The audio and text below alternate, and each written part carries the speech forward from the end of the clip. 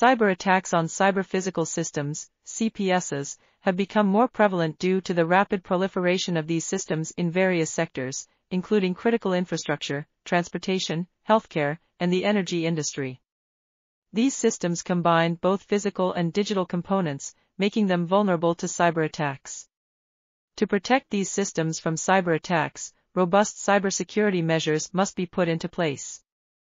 Such measures include intrusion detection systems, IDSs, firewalls, access control mechanisms, and encryption.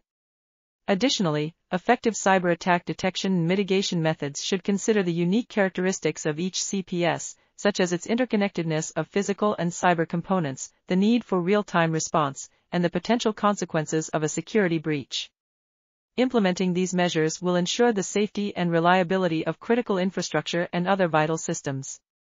This paper reviews the various kinds of cyber attacks that have been launched or implemented in CPSs. It also summarizes the state-of-the-art detection and mitigation methods that have been used or proposed to secure the safe operation of various CPSs. Furthermore, it discusses. This article was authored by Namhla, Mtukushe, Adeniyi, Onaolapo, Anuoluwapo, Aluko, and others. We are RTCLTV, links in the description below.